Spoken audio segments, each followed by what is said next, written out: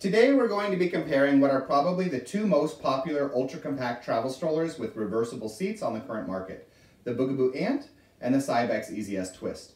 Reversible seats are very appealing to parents, allowing them to help and comfort their children on the go. But when it comes to ultra-compacts, design practicalities work against this idea, because ultra-compacts must follow very tight folded size limitations in order to be accepted as cabin luggage.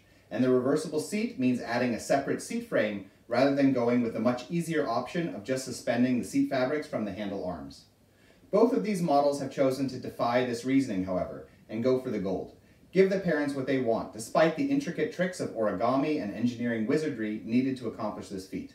And in fact, just building an ultra-compact with a reversible seat wasn't even enough for the overconfident design teams at Bugaboo and Cybex. Both of these models had to take it a step further, with the Ant's chief design feature being the ability to fold down into a wheelable suitcase, or rather a fake suitcase since you can't really fit anything in it, and the Twist being built such that the seat unit can swivel around from front to back like your office chair, without the need for detaching the seat frame just to reverse the seat's orientation. Let's kick off with a few stats. Both the Ant and the Twist clock in at a little over 7 kilos, with the Twist being a hair heavier, and the Ant folds down to 55 by 38 by 23 centimeters, versus 58 by 45 by 27 on the Twist. Regarding weight capacity, the Ant can take a bit more, with 22 kilos in the seat versus 17 on the Twist, and 8 kilos in the shopping basket versus 5 on the Twist.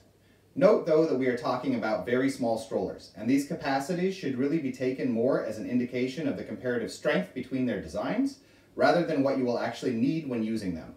Both with relation to the seat and the basket of both of these models, it is unlikely that you would ever get close to filling up these weight capacities.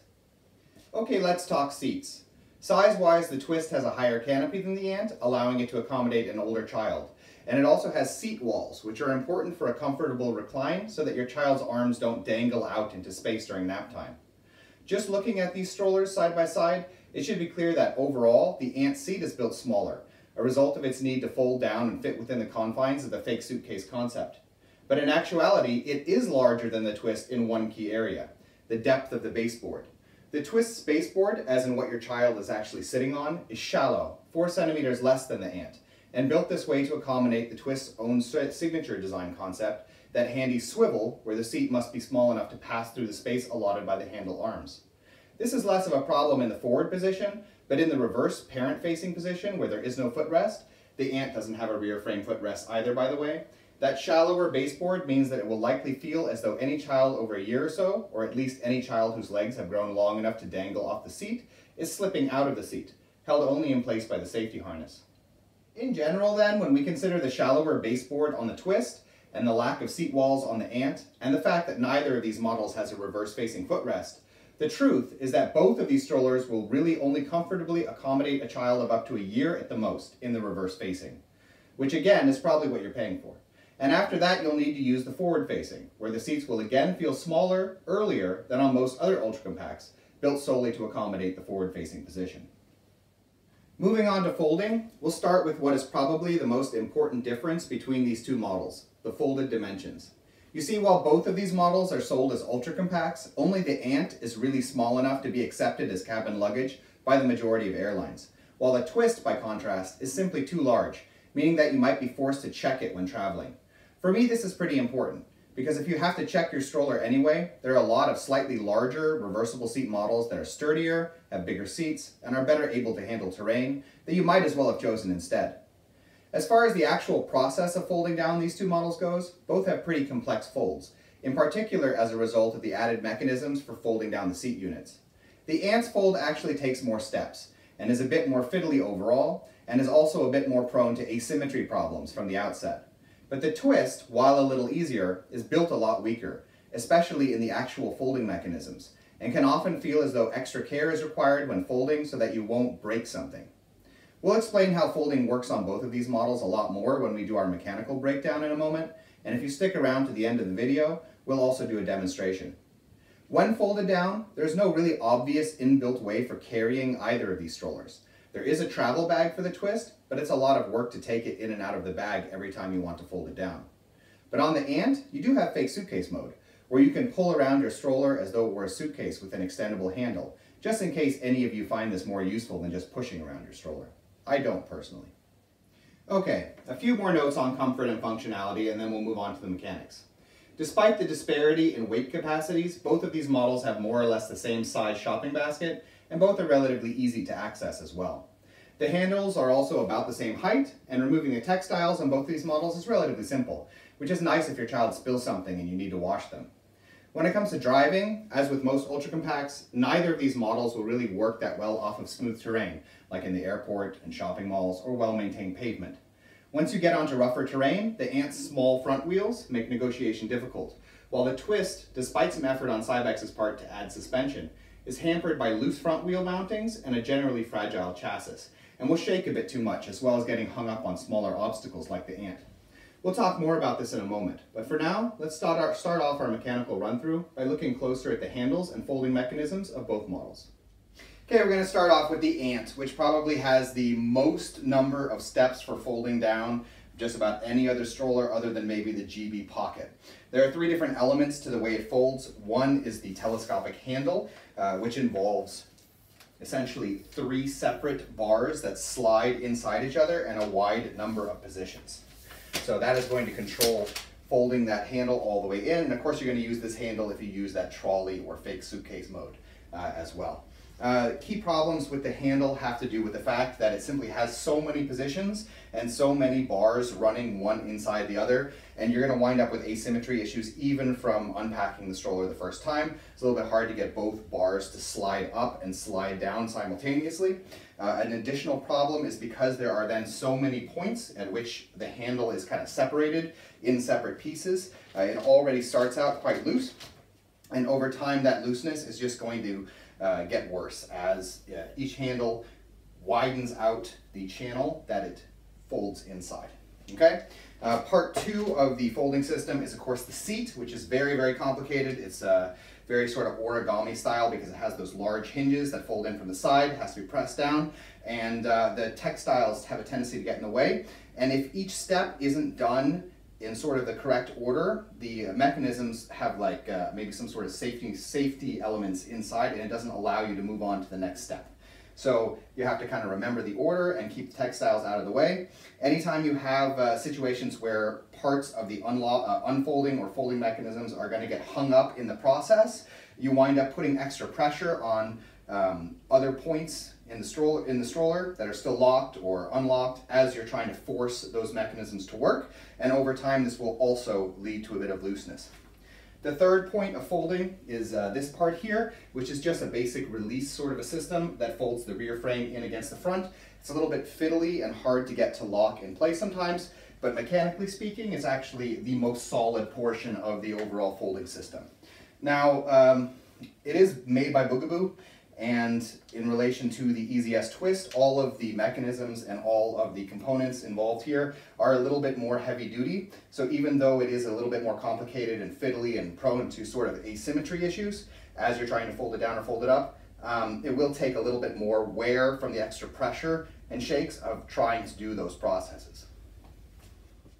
Okay, looking at the Eezy S Twist, there are fewer mechanisms and points that you have to actually fold, but everything is a lot weaker. It involves these two internal systems here and here, where you have like a wire running down the inside, activating a lower mechanism. In this case, it's going to activate this mechanism, which is going to separate or release the distance that is held by that mechanism between these two bars. And you have the same sort of a setup on the seat. It's going to release the joint here of these two bars. And when it does that, the rest of all of those hinged points on the seat and the chassis will just fold together. So the key problem, in addition to sort of having that internal complexity, of course there's always chances things can break. The little plastic points that hold the wire on both ends can break, especially as you've used the stroller for a while, and it does develop sort of asymmetries where you're going to have different amounts of like tension or strength pulling on those wires and mechanisms on either side. It won't be symmetrical in the way that pressure is, right? But in addition to that, there are quite a few of these joints and small bars that are sort of holding the whole thing together. And a lot of these are riveted, and a lot of the bars themselves and the joints are quite weak. And the whole thing actually kind of feels kind of loose from the beginning. In my opinion, if you were to use this with any sort of regularity, this stroller, especially if you can't always hold yourself to just like linoleum or like mall tiles and stuff, which you can't. You will have to take it outside sometimes. All of those points are going to loosen so much that I would think that the thing would be very, very rickety within at least a year or two. And that is if something doesn't break, because there are a lot of points here that just like a little bit of an accident or a little bit too much pressure can cause them to break, unfortunately. So it is a little bit less complicated overall than the Ant in relation to its folding, but it is a lot more fragile. An additional point with this is that when it's folded all the way down, this mechanism here from the handle also locks the stroller down. And that means that when you're lifting up the folded down stroller, if you're not careful to lift it up from like both sides and you just pick it up by one of the bars, then you're putting extra weight and like, you know, gravitational pressure in a way on that mechanism, which is kind of fragile inside.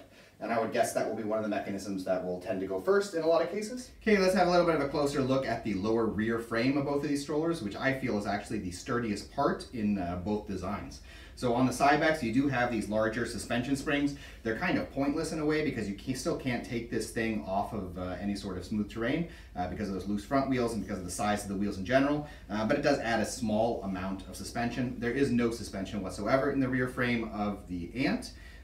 But again, you're not really going to be going over any sort of terrain that would require suspension. Wheel size, the back wheels on the Ant are actually a little bit larger than they are on the Twist. The front wheels are smaller, but the back wheels are a bit larger. The wheels are removable in both cases, so if you have any sort of trouble, you can take off the wheels and replace them, trouble with the wheels. As far as the brake systems are concerned, both of these brake systems are actually this very simple sort of a brake system where the pedal is going to rotate a bar inside that is going to be responsible for shooting the pins out into teeth on the back sides of the wheels. And that's actually quite a good brake system. It's nice that neither one has gone for any sort of like a wire-based brake system or anything that would have a lot of small components that can break. Okay, we're going to have a little bit of a closer look at the lower front frame of both of these strollers.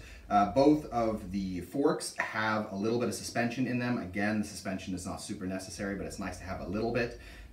Again, you're going to be limited mostly to flat terrain. The front wheels on the Ant are just ridiculously too small. It's really one of the most limiting factors for drivability on the Ant. If they had gotten slightly larger front wheels on there, it would do actually a lot for the model. Of course, you still have to fix a seat, but it would do a lot for the model, at least drivability wise. You have, you know, more of a standard size on the Twist, which is okay. Could be bigger as well, but it's very standard, same as like the Baby Zen Yo-Yo. Neither of these two models have swivel locks, which means you can't like lock the wheels in an inline position, and both actually have removable wheels. The way that the fork connects into the front housing is a little bit better on the Ant.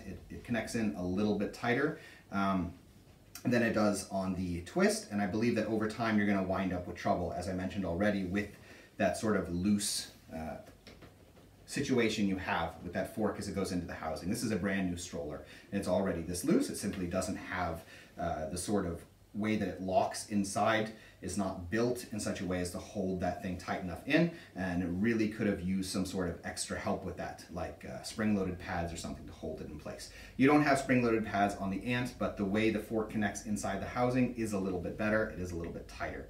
What this means is that over time I think you're going to have problems with wobbling when you go at a little bit faster speed on the Twist as that axle on the fork starts to widen out the internal housing, but I don't think you'll necessarily have those sorts of problems on the Ant. Again, the problem with the Ant chiefly is the size of those front wheels. So which of these two would I recommend? If I had to choose between just these two models, then I would say go for the Ant. Despite the smaller seat and front wheels, the overall engineering is sturdier, and it will probably last a bit longer. When looking at the wider market, however, my real recommendation is that you don't pick either of these models, as both are mechanically inferior to a lot of the rest of the competition, and also because virtually every ultra compact these days can fit a car seat that will work just fine for reverse facing during that crucial time up to 9 months, which would be the optimal age for using the reverse position on either of these models anyway. In my opinion, the chief flaw of both the Ant and the Twist is that their manufacturers weren't satisfied with just producing reversible seat ultra compacts, but instead had to try and fly just that little bit closer to the sun. And well, we all know the story of Icarus. In any case, we hope you enjoyed this video, and if you did, we ask that you subscribe, as it helps us to continue making videos in the future. Thank you.